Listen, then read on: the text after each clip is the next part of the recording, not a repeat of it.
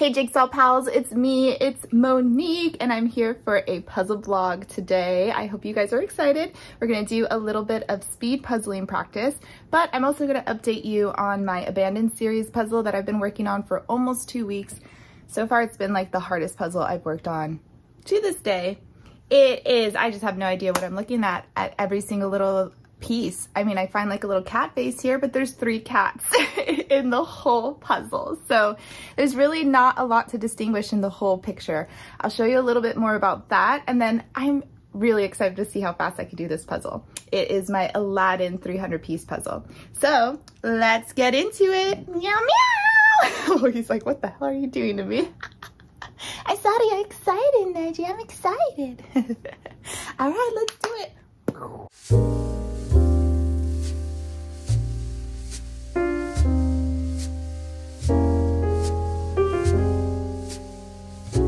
As you see, I have organized every single piece by shape.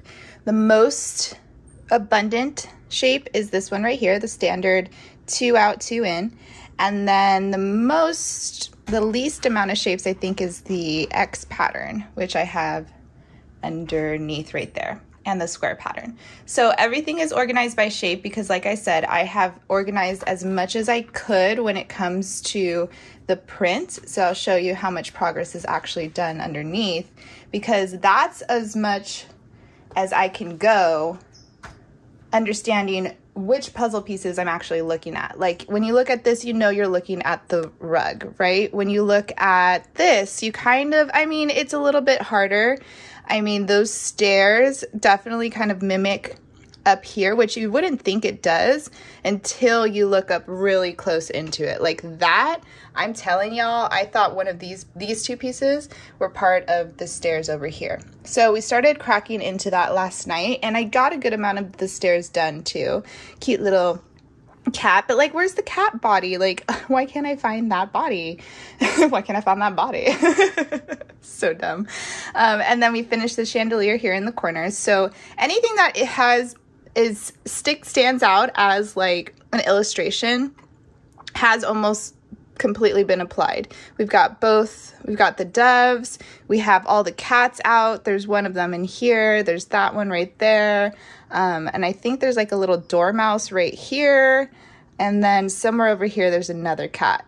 So that is why this puzzle is so difficult, and I'm still struggling to get through it, but we actually have gotten through a good amount, I want to say, and I genuinely think that this is going to be the best strategy because Karen Puzzles, I rely on her puzzle strategies a lot because she's just a brilliant speed puzzler and puzzler in the US in general on YouTube. So I like to use those techniques which really have helped me in the past, which specifically is this. Now, it might not be that helpful right now because there's so many of these pieces, right? But I'm still at the place where I can pick out all of like the brown-ish pieces if I want to, which is pretty much how I was able to start doing the stairs. And then same thing over here, I want to be able to kind of pick out maybe all of those browns, maybe the greens, to get the floral, like the greenery done in the abandoned puzzle. But as you can see, and I kind of explained this when I was introducing these puzzles to y'all in the beginning, this greenery here can easily be that greenery. This greenery down here can easily be that greenery. So that is what's making this puzzle so difficult. Making it more reliable on the pieces, I think, is the good way to go at this point so far, and I think we're gonna get there. Hopefully by the end of the week. We'll definitely finish it by the end of the month, but I want to try to finish this puzzle by the end of the week because I want to start another 1,000-piece puzzle before the end of the month. So that is my progress update on the Abandoned series. Wish me luck all. And if you have any advice, please let me know down in the comments. I am more than happy to take on any advice that can help me get through these more difficult puzzles. Here's the puzzle, 300 pieces. This brand is Ceaco. I introduced it, I believe, either a video or 2 ago. If you watch my old videos, you'll know that I introduced this one as my second speed puzzle practice. All right, let's do this. I think this one's gonna be easier than the Alice in Wonderland one, so I hope I can finish it at least in an hour, under an hour. That's my goal. Let's do it. I said it, under an hour. Genie, make my wish come true.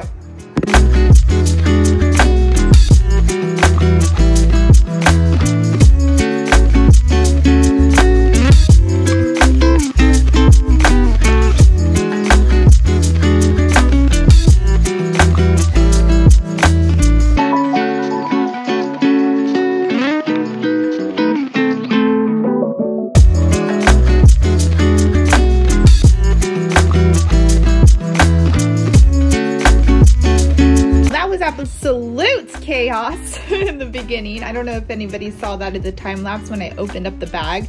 All of the pieces just went and luckily none of them are on the floor. A couple of them did fly on the floor, but I'm an hour into this puzzle and I'm almost done. I think I did a really good job. It was very chaotic in the beginning. I didn't have a strategy. I just started doing the puzzle, which means that I started with my natural strategy, meaning that I went for do the borders, but then I was like, wait, don't do the borders, start flipping everything over. So I started flipping everything over and I was like, wait, you got to start sorting now. Wait, you see some pieces, start putting them together. Oh my gosh, speed puzzling is so freaking stressful, and it's mainly because there's so many strategies that you have to know when to implement them.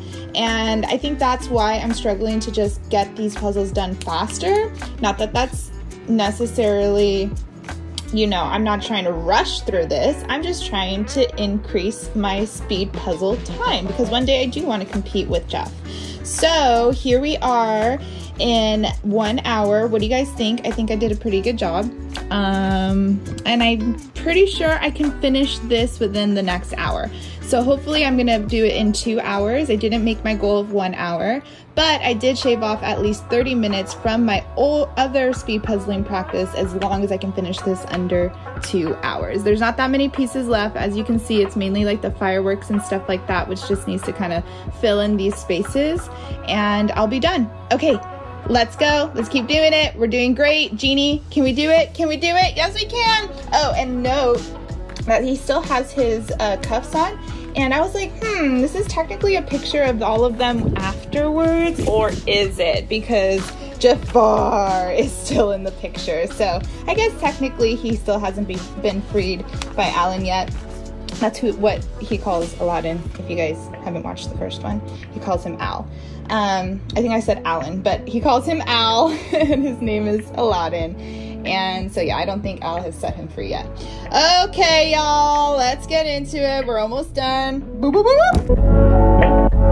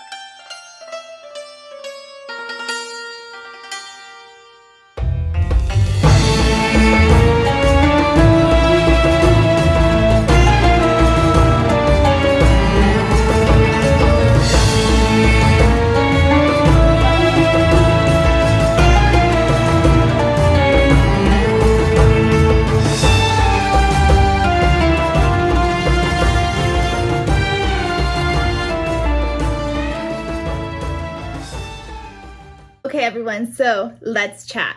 I have officially finished the puzzle under 2 hours.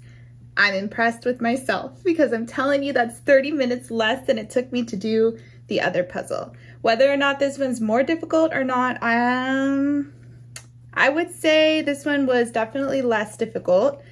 There was a lot more distinguishing colors that I can get through, a lot more organized, by color and stuff like that, rather than just one big blob of like the garden. So I think it was a really good puzzling experience. However, I'm starting to realize there's a reason why people hide puzzles from people before a puzzle competition starts. What I'm learning is that if you have the time to look at the puzzle first, you can kind of memorize what the puzzle looks like and kind of what you would strategize ahead of time one by one. Because if I would have looked at this box and would have started with it, I would have known where to start. I would have known what I'm looking at. Like, I had to hold the box a couple of times, which I'm sure people end up doing at the end, even if they did know what puzzle they were gonna do. Some puzzle competitions do unreleased puzzles, some competitions do released puzzles, so it just depends on the competition that you're in. Now, this one, no competitions are 300 pieces that I know of. Most of them run at 500 pieces. So knowing that, in the future, when I tackle these puzzles again, my goal is to have a more strategic approach to it, so I know where I want to begin, how I want to organize the pieces, and what I want to build out first. Because I should have been holding the box a little bit more. There was times where I was getting just stuck and I could have just looked at the box to see what I was looking at on the piece, and I kind of was just being a little stubborn at this, but at the same time, I just forgot that I was practicing speed puzzling. So that's another thing. I'm in my home, I'm comfortable. In a competition setting, I'm sure that adrenaline is rushing through. So your brain is just processing what it's looking at a lot quicker. And because of that, I feel like there were definitely times where I was like, oh wait, I'm supposed to be trying to like go as fast as I can. And you definitely saw that at the end when everything started coming together. And I was just like, all right, that's that piece, that's that piece, that's this piece. I was holding onto the box and it went by a lot faster. So I definitely have a lot of room for improvement to do. But it's been a lot of fun to continue practicing speed puzzling. I don't know when I'll ever do a speed puzzle competition. We might be like 50 years old in 20 years doing that. But as of right now, this is a fun way that I like to increase my skill when it comes to puzzling, because it is a skill. You do get better at it. You get better at matching pieces, at recognizing just patterns. It's almost like remembering, you know, that one game where it's like mix and match and all the cards are like faced forward, and then you flip one and you flip the other, and if it's a match, it matches. If not, then you have to flip it back over and then flip another card, and then if that one is one of those cards, then you remember that's the card that you had. So, and then you flip that one over and it's a match. So I feel like that's how puzzling is, and you get better at that. You get better at developing that skill.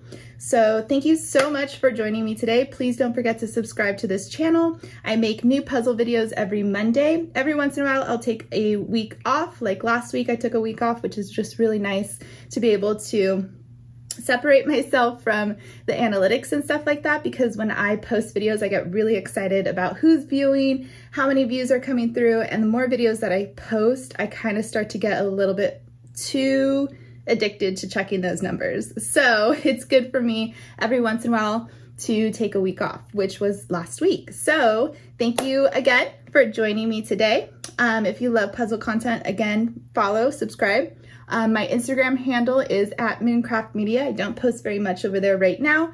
And I also post other content here as well. So check that out wherever you are in time and space. I hope you are having a good one, and I'll catch you on the flip side. Bye.